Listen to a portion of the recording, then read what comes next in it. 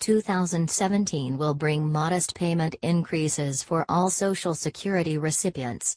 The average monthly payment will increase to $1,360 for single recipients and about $2,260 for married couples. But that's not all the good news coming from Washington these days. Social Security recipients who want or need to work just got a helping hand from Washington. Those people, who want or need to work, will now be able to earn more in 2017 without affecting their benefits. Those under 65 can earn up to $16,920 this year. Those who are turning 66 can earn as much as $44,880, up $3,000 from last year. In the past, if you worked and received benefits, you faced penalties if you earned too much. Those penalties are going down this year, reflecting the new reality that Americans are working much later than before. $1 in benefits will be withheld for every $2 over the maximum earnings for those under age 65.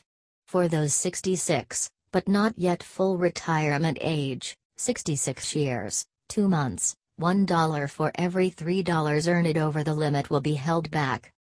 Once full retirement age is reached, there is no limit on what one can earn. Also, any money previously withheld will be returned. The maximum benefit payment a person at full retirement age will get is going up to $2,687. However, that payment could increase by more, if retirement is delayed until age 67. What do you think about this? Comment below and share this story on Facebook or Twitter to spread our word.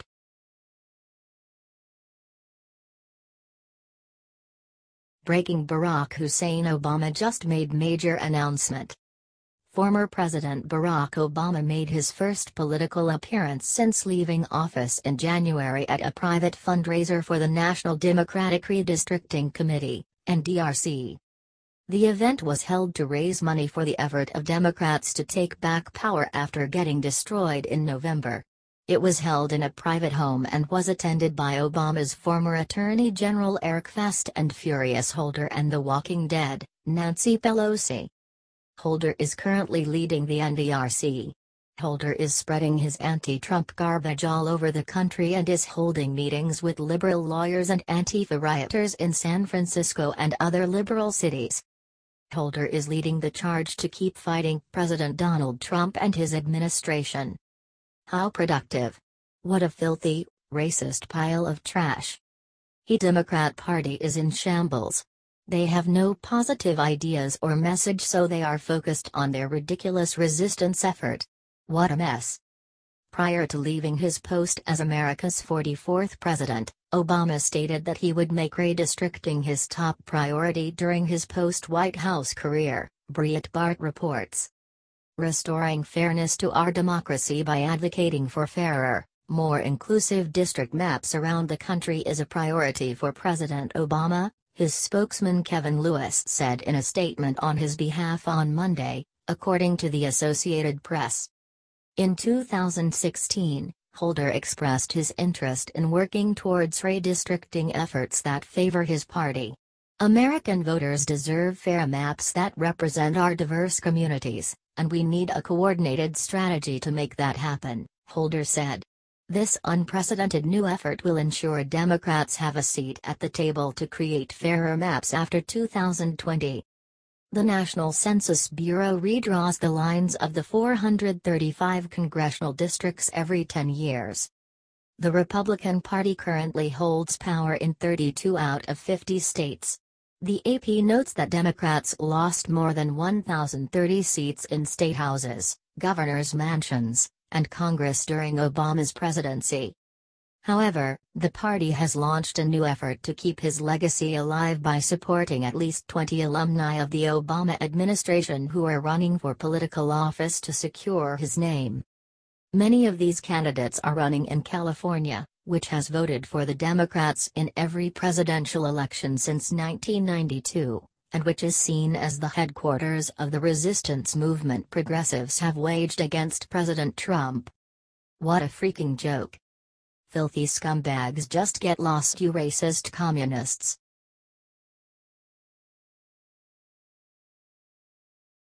Hillary is finished.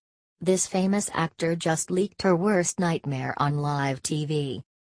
Hillary Clinton has piled onto the bandwagon recently, calling for historic statues to come down. But actor Scott Baio just leaked something about Hillary that she didn't want getting out. Baio was a guest on Jesse Waters' show last night, and he didn't hold back. He exposed Hillary Clinton for who she really is, and it's worse than anyone imagined. Waters brought up the issue of Confederate statues being torn down, and Baio pointed out that Hillary Clinton's mentor was a Grand Dragon in the KKK. Do we get rid of the William Jefferson Clinton Presidential Library simply because President Clinton's wife Hillary lavished praise on former KKK member Robert Byrd? Baio asked. What Baio said exposes the Hillary and Bill sick hypocrisy, and everyone in America needs to see it. I'm for letting you live your life, I just try to live my life the best that I can, Baio said. You have your views? Love it. I want to hear about it. As soon as you get violent, I'm out. I don't care what side you're on.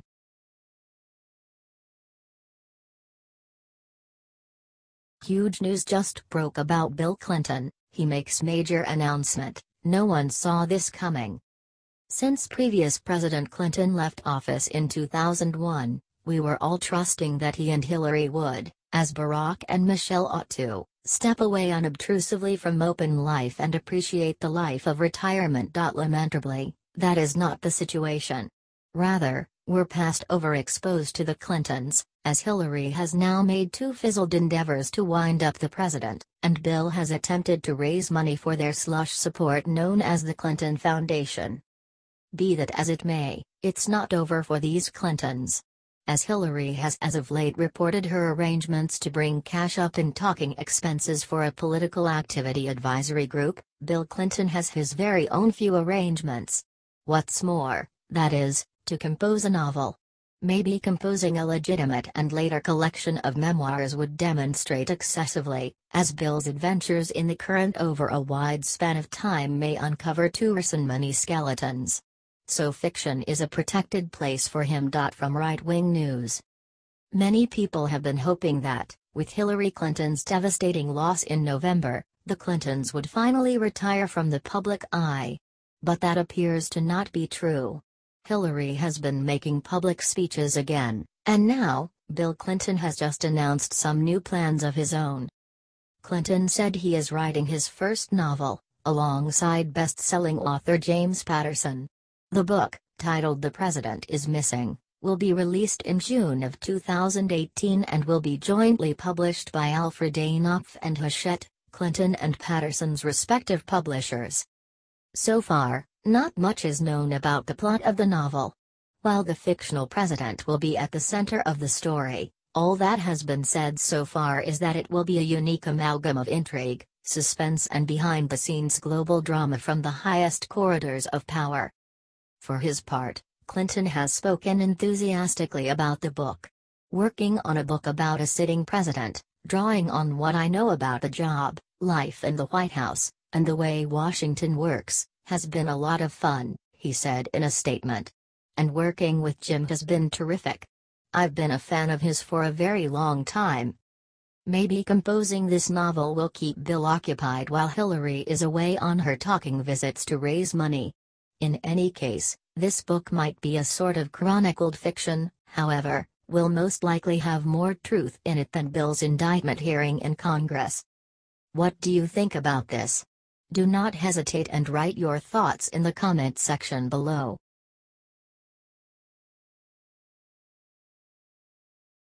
Immediate prosecution for Obama, Germany found out what he did. President Donald Trump promised Americans that he will solve every problem. Our country was stuck in the middle of nowhere, and Barack Obama didn't even move a finger to improve it. The former president had other things on his mind, but luckily he is no longer responsible for our country. But, he won't get away with the things he did in the past 8 years. People are still talking about Obama's wiretapping scandal. The former president set up an entire network with the ultimate goal to catch a few big bugs. He wiretapped Trump Tower and pretty much every location President Trump goes to. But, President Trump wasn't the only person Obama targeted. We still don't know the exact number of Obama's victims, but it's more than clear that President Trump was his main target. Obama used the help of his staffers and several major institutions to play his little spy game. The world learned about this, and Obama was caught in one of the biggest scandals ever. Democrats came up with the worst excuse ever, and said that Obama only targeted people who seemed to be dangerous during the presidential elections. The former president is out of the Oval Office, and he may face a lawsuit for his illegal actions. Guess what? The wiretapping isn't the only thing that worries Obama at the moment. WikiLeaks confirmed that Obama spied on several foreign countries, including Germany. The CIA even used the German facility of Frankfurt to set up its hacking base. WikiLeaks released documents according to which Frankfurt was the remote base for Obama's spying. So, Obama won't get away with this that easily. He has to bear the consequences of his actions, and the clock has started ticking. We can only hope that justice will find its way out. Americans will never forget the terrible things that happened under Obama. It's time for something good to happen. What do you think about the latest information on Obama's spying? Do you think Obama could end up in jail for spying on foreign countries? How will the whole spy game end?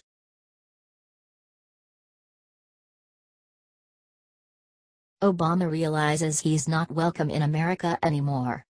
President Obama has taken a break from hobnobbing with celebrities and once again thrown himself into D.C. politics.